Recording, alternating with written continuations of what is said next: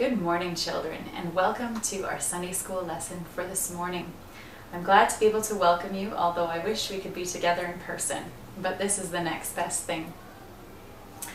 I have a question for you. Have you ever experienced a storm? Just this last week, we actually had a storm here in our town, and a few nights ago, my husband and I woke up in the middle of the night to lightning flashing in our room and the sound of hail and rain and thunder. And I remember wondering if my kids were sleeping through it. And so the next morning I asked our children, "Did you hear the storm last night?" And they all shook their heads and said, "No, they slept through it all." And I think that's wonderful that they were able to sleep through the storm, even though the storm woke us up. And today we're going to hear about a storm as well in our story. But before we do that, we want to bow our heads and we want to ask God to bless us together this morning. Let's do that now. Dear Jesus, we are so thankful that we can come to you every day of our lives, that no matter what kind of situations we're going through, even if it's a storm, that you've promised to be there with us and that you've promised never to leave us, that you're always just a prayer away. Thank you that you care about our problems. Thank you that you care about all the little things that go on in our lives and that you love us so much. Lord, we pray for all those who are sick, that you would be very near to them and that you would help them, that you would heal them, and that we could glorify you together for the things you've done. Lord, we pray for those who are sad, who've maybe lost someone that they've loved. Lord, that you would comfort their hearts and be near to them. And please bless us together this morning as we look at your word and as we learn from you and what you did while you walked on this earth. We love you, Jesus. Amen. Have you ever been busy? Do you think Jesus was someone who was busy? What did Jesus do all day anyways when he worked here on earth and when he had his years of ministry? Well, the Bible tells us that he had lots of things to do. We read that he would get up early in the morning and pray to God, his heavenly Father. We read that he would travel from one village to another, and they didn't have airplanes back then. They had to walk much of the time to get from one town to the next. We know that wherever Jesus went, people brought him their sick, and he would heal people all day long.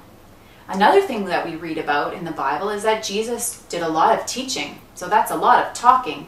Big groups of people would gather in front of him, and he would tell them all about the Old Testament, about the laws and what that looked like in his New Testament time, in the time that he lived in, what God's law for us was, about loving him above all and about loving our neighbor as ourselves.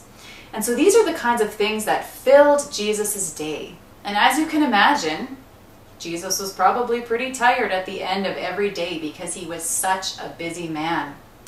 And one evening, at the end of another long day, I'm sure, Jesus and his disciples got into a boat and they crossed the Sea of Galilee.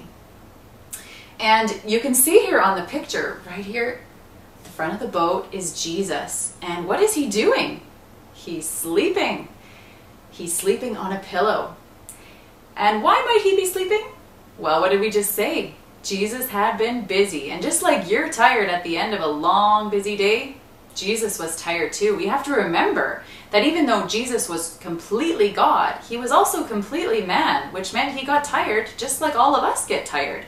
And so Jesus took an opportunity here to rest. There were no crowds who were coming to him to listen. There were no crowds coming to him to be healed. He was simply with his closest friends, and they were crossing over this sea, and he had time now to rest. And so Jesus laid down and he promptly fell asleep. And maybe the extra nice, gentle rocking of the boat was helpful to get him to fall asleep quickly. Now, during the time that Jesus was sleeping, it didn't stay quite so calm. In fact, we read in the Bible that a big storm arose and the winds were blowing and there were waves and water was coming into the boat. And some of Jesus' disciples were very used to being on the water. A few of them were fishermen, so they had done this a lot. They knew what it was like to be on the water. And even they were fearing for their lives. They were worried. They were afraid.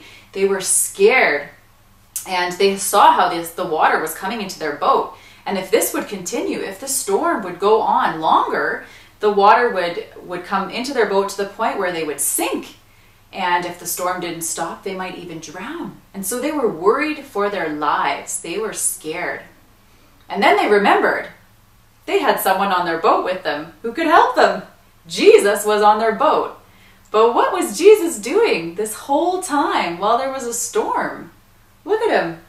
He was sleeping. The Bible tells us that Jesus was asleep in the midst of this howling storm with wind and rain and waves and frightened disciples here on the boat. Jesus was sleeping. How could he sleep through this?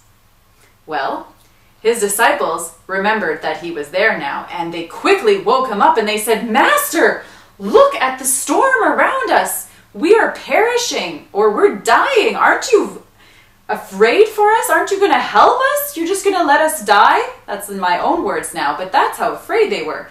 And that's how they woke Jesus up. And Jesus, he woke up and he stood up. And what did he do?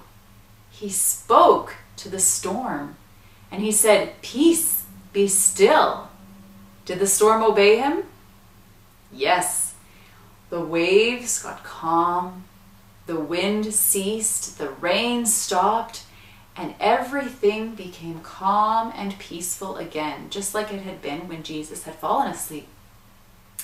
And Jesus rebuked his disciples and said to them, "Why were you worried, or why were you afraid? Have you so little faith?" In other words, didn't you believe in me? Didn't you trust me? Didn't you know that I would never let anything happen to you? I'm always with you. And the disciples, when they saw what happened with the storm, when they saw how the winds and the waves obeyed Jesus, they were in awe. They had never seen anything like this before, that the creation itself was obedient to Jesus and did what Jesus asked. And that reminds us of the beginning of the Bible, right? Of the account of creation, when God created everything. How did God create everything? We read that he simply spoke. He said, "Let there be light," and there was light. All he had to do was speak it into existence, and creation obeyed him. And here again, we see how Jesus as God spoke, and his creation obeyed him and did exactly what he asked. And you know what? I really like this story, because even though we might not be in a boat on a sea and in a storm, although maybe you know what that's like, thankfully, I haven't really experienced that. But even though we haven't maybe been in a physical storm on a boat, on a lake, we all go through storms in life. Times in our life where maybe we're tempted to do something wrong. Maybe in school, something happens where we're really tempted because we're in a difficult situation.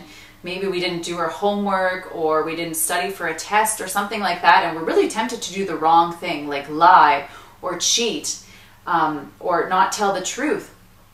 And so we're tempted to do wrong. It's a storm in life.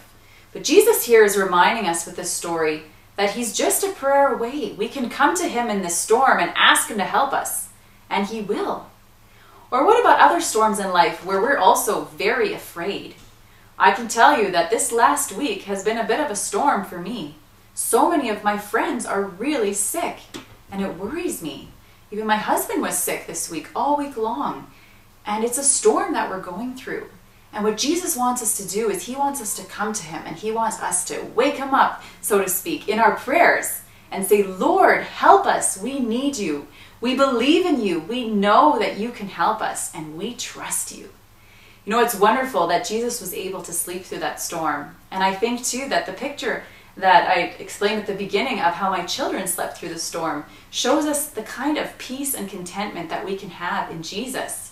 He wants us to trust, just like little children, just like you can trust your parents to take care of you. Jesus wants us to trust him to take care of us. That no matter what kind of storm we go through, no matter what kind of temptation we face, or when we're worried or scared, that we remember Jesus is the same yesterday, today, and forever. He's still powerful. He can still calm the storm. And he can calm the storms that we go through in our life, and he can help us.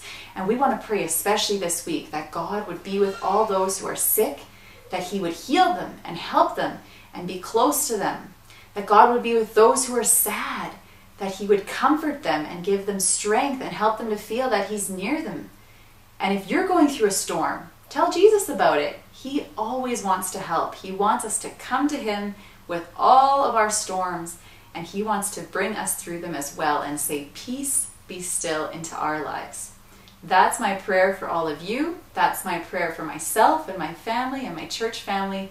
And I know that God will hear this prayer. And we want to thank him for that as well. I wish you a blessed Sunday. I wish you God's nearness. And I hope to see you again very soon.